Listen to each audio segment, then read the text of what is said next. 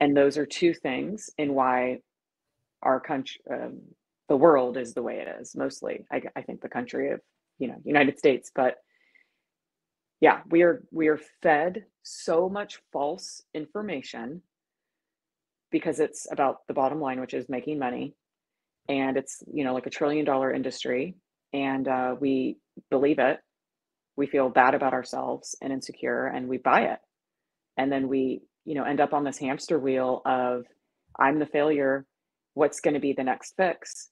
It's is this one going to work this next time? And I fail again and again and again. And every time you fail, it takes a little bit of your soul, and you become more insecure and just kind of this robot, if you will, of just self-deprecation and treating yourself like absolute garbage, punishing yourself all the time with what you're doing to your body, with eating, not eating, exercise, all of it.